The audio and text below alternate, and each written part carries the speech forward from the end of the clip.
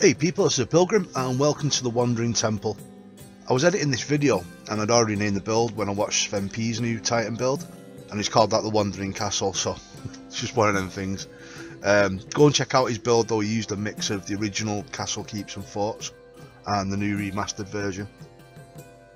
This build is, I'd say, loosely based on Aztec temples and medieval castle architecture. My original Desert Trader build is probably one of my best videos. I had a plan to build like a whole nomadic tribe and have a convoy of platform builds all together, but I lost that build when S Plus updated one day and it didn't load in with my other mods, so it sort of just wiped the build out really. Yeah, so this is the start of like a new nomadic tribe. If you guys got any ideas for like a dedicated platform you'd like to see, say one for crafting or something, or a battle, just leave me a comment and we'll add them to the tribe as we go. Right, we'll go and check this place out. The sort of idea for this, I had like a lot of archways and open spaces, just because I thought if it's travelling through the desert it'd be better if there's like a nice cool breeze blowing through the place. It gives you plenty of opportunities to sort of use it as a fort as well, you know, to fire out the side with arrows and things. What I'll do, if you want to jump straight to the build, I'll put some timestamps in the comments. Yeah, so the place is like really dedicated to the temple, but I had plenty of room on these side sections, so I've done this as like a crafting area. Put plenty of storage in them towers. Those towers higher up have got arrow loops in them, so you can use them like defensively as well, like this whole level here.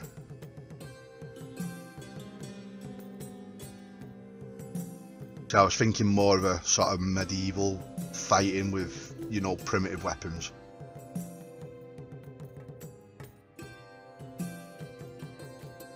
There's plenty of like balconies and things. I always stick balconies out on the builds. It just stops the walls looking too flat.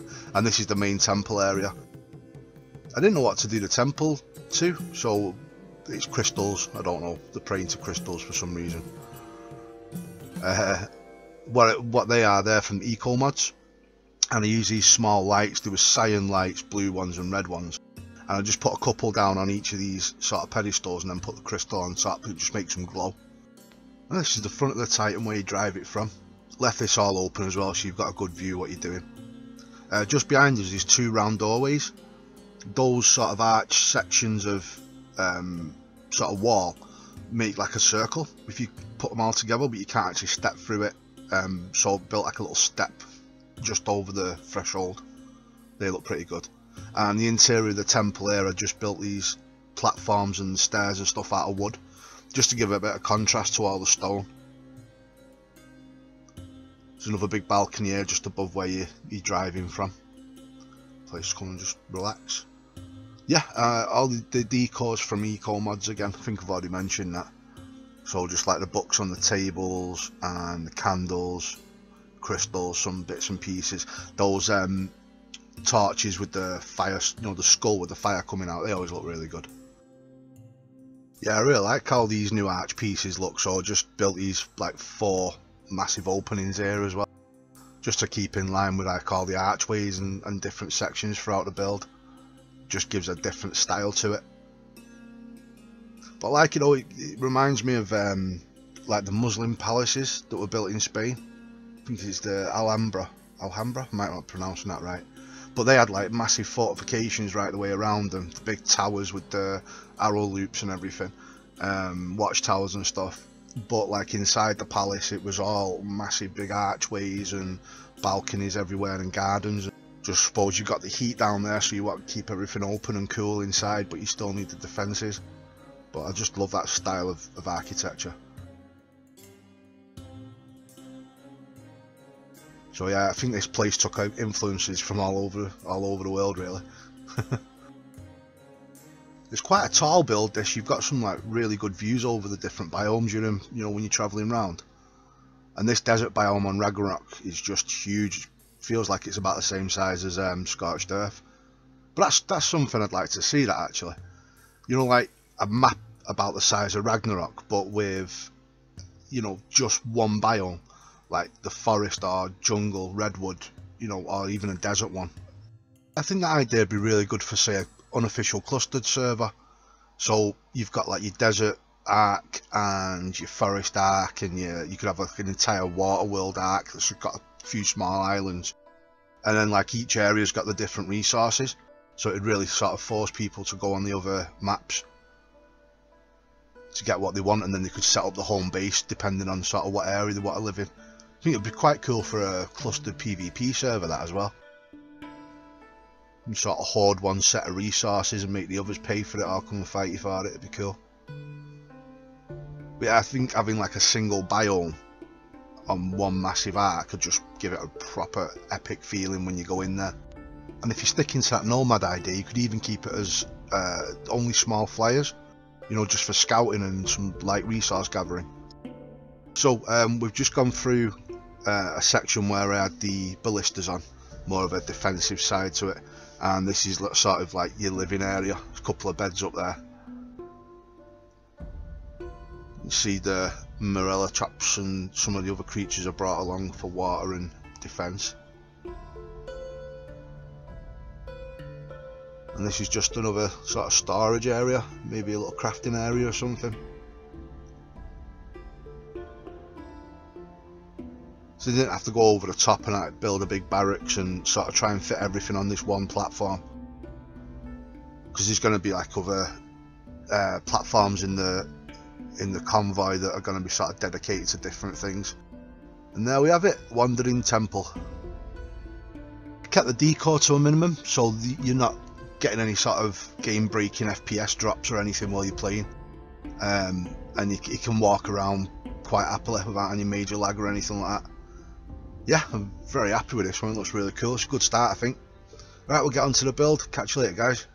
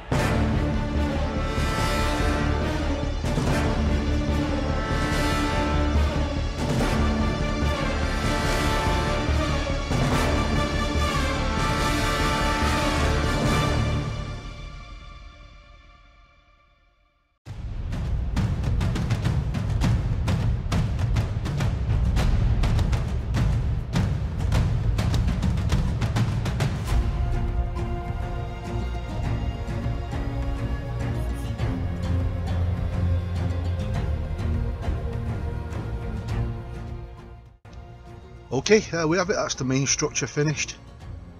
I'll show you what he looks like stomping around a bit. It's pretty good actually. There's no real FPS drops or lag or anything. I don't know if they made some bigger improvements like with the actual game or not, but it's running a lot better than it used to. Yeah, it needs a bit of light in this build, so if you were gonna do something this big, I'd definitely put some electric generators in there and get it lit up properly. And there's plenty of lighting options with eco mods, you know, depending on what mods your server's running. Yeah, so thanks for watching guys, and thank you for liking, commenting, sharing and subscribing.